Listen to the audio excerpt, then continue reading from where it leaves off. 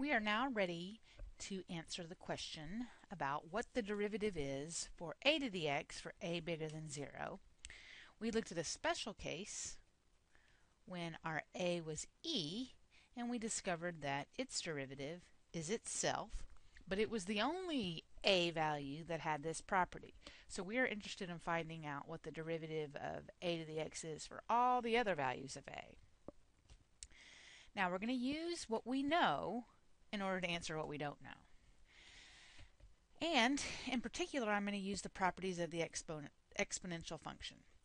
Since e to the ln of x equals x, because it's the composition of inverse functions, this means that e to the ln of a to the x equals a to the x.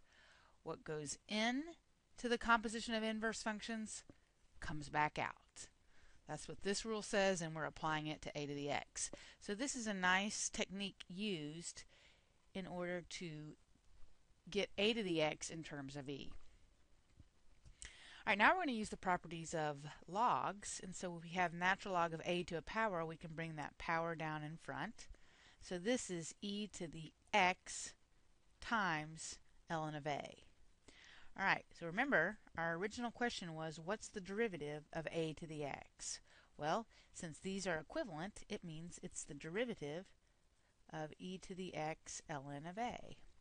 Now, we're going to apply the chain rule here. This is just some number, so it's e to the x times that number.